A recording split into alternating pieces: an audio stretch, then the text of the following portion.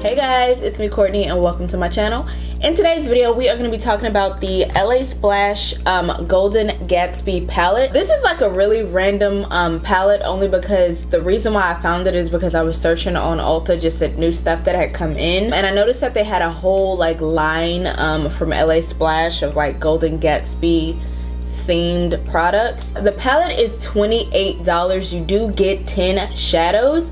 Now they do have a description on Ulta of what the shadows are supposed to be, but in all honesty, based on like me trying it out and how I feel about the actual products, I believe it's 4 full matte colors, like 1 and like a half a shimmer, which I'll explain, 3 pressed glitters and 1 shimmer shade. So my favorite color in the palette is this one right here. This one's called Zazzled. It's like a deep emerald green color. It has little specks of like gold and bronze shimmery glitter, but not glitter to the point where it's like irritating, and it has the most color payoff out of everything in it.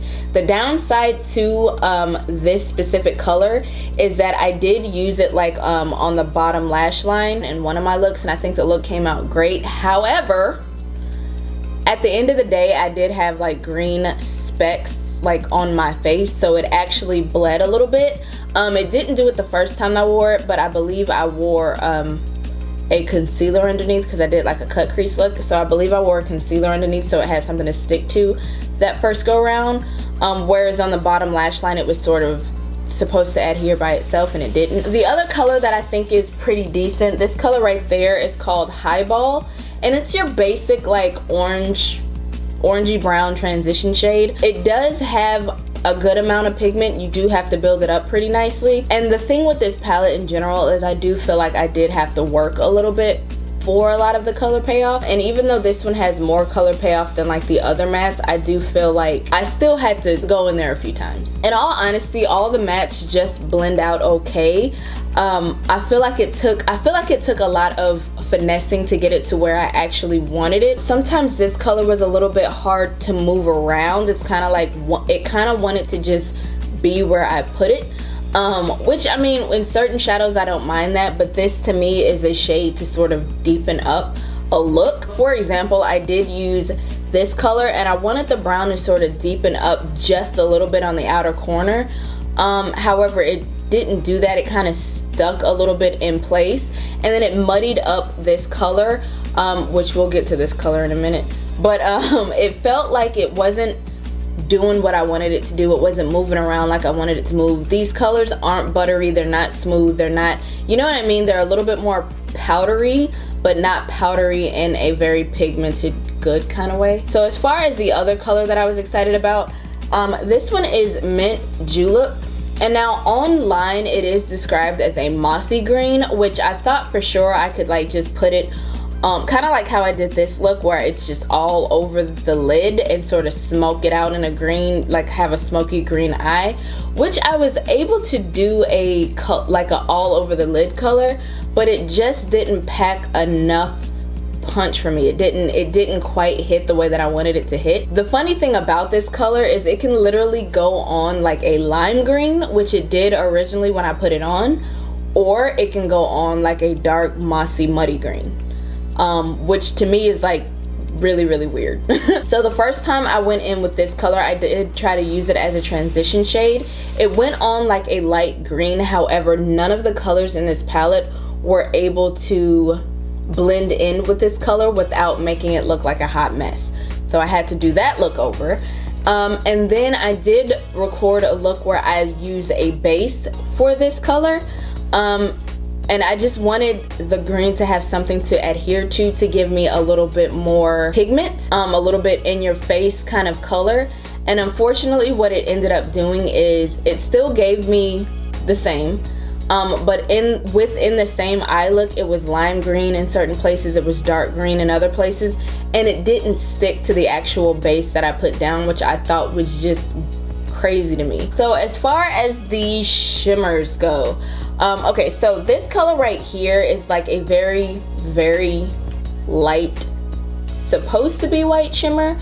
But what I find, it does brighten up a look. I used it in one of the looks in my inner corner and it did really awesome at like just brightening that up. But I don't find that it has enough shimmer or movement to it to where if I turn my head it's doing anything different. It just to me was like a matte brightener.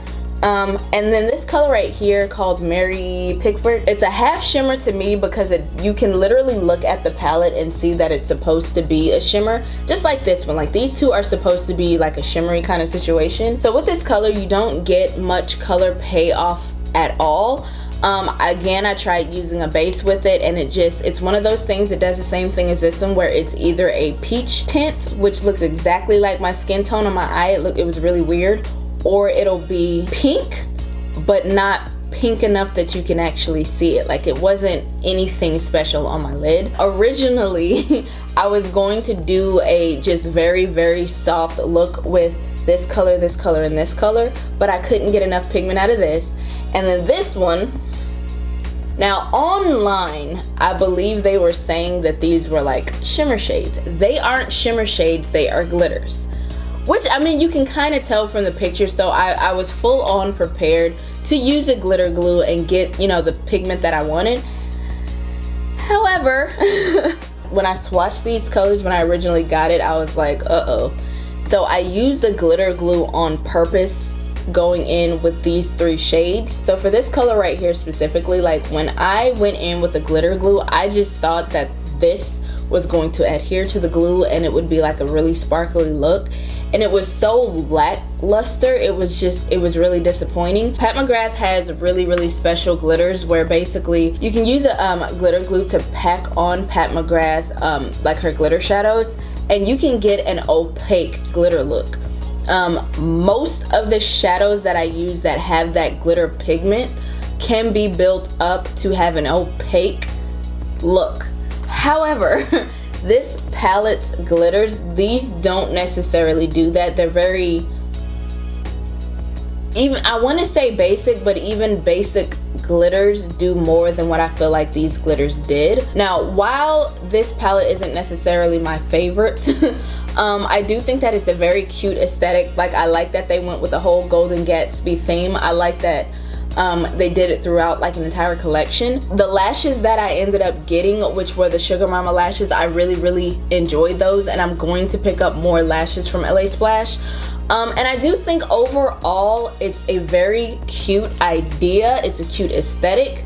The colors, I love the colors. I just hate the performance so bad. I mean, luckily the palette didn't cost like $30, $40, $50. It's a $28 palette. So essentially 10 shades. You're not paying like an arm and a leg for it. I have other palettes that are less expensive that have more pigment that work better.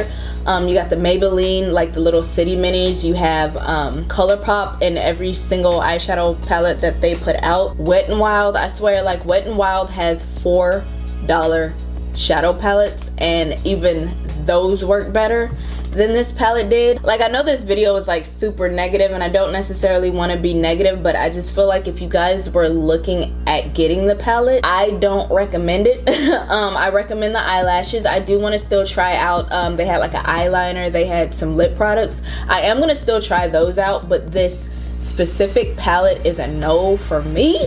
Alright guys, that about does it for me. I'm sorry that this video was so negative, but hopefully it was helpful. If so, please give me a thumbs up. Be sure to like, comment, subscribe, share the video if the mood suits you, and I will see you guys in the next one. Bye.